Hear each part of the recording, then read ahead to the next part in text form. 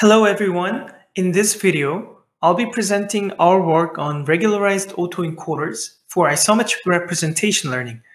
I am Yonghyeon, and this is joint work with Sang-Hong Yoon, Min-Jun Son, and Frank Park. Our work is based on the manifold hypothesis, namely real-world high-dimensional data, such as images, lie approximately on some low-dimensional manifold embedded within the high-dimensional data space. Under this hypothesis, the data representation learning problem consists of two components. First, we need to fit a lower dimensional manifold to the data.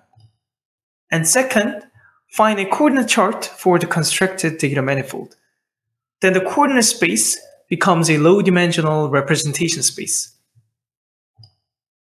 To find a good manifold representation, learning the correct manifold is clearly important. However, this is not the end of it. The following example shows this intuitively. Let's consider the globe shown on the right and 2D map shown on the left. Imagine you're a pilot trying to find the shortest route from Boston, USA to Incheon, South Korea. You may find the shortest path on the map, the black straight line shown on the left. However, this is different from the real shortest path, the red curve called the Great Circle. This is because there is a geometric distortion between map and globe. In fact, there are diverse maps for the globe, each of which has different degree of distortion. In this sense, finding an arbitrary coordinate chart for the learned data manifold does not always guarantee a good representation. In this paper, we argue that a good representation should also preserve the geometry of the data manifold. That is, nearby points on the manifold should have representations that are also nearby, and angles and volumes should be preserved as much as possible. For this purpose, we have formulated a hierarchy of geometry preserving mappings. At the top of the hierarchy, an isometry preserves angles and distances. A scaled isometry preserves angles and relative distances, while a conformal map preserves angles only. One of the important findings of our study is that attempting to find an isometry between the latent space and data space can be too stringent, resulting in lower manifold learning accuracy. In our work, we have found that using a measure of distance from a scaled isometry seems to offer the best balance between manifold learning accuracy and model parsimony.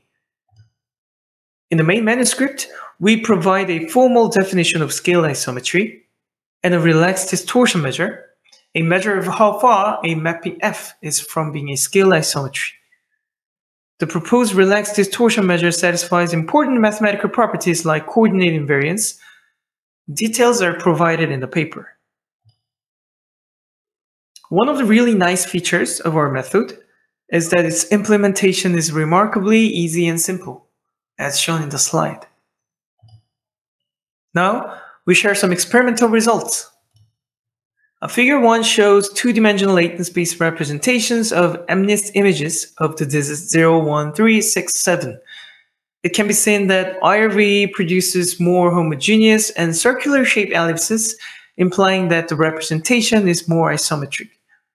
Observe that the clustering is much more discriminative in the representation space generated by our IRV algorithm. To highlight this difference, we introduce one interpolation example. Given two images 0 and 1, we linearly interpolate between these two digits in the latent space.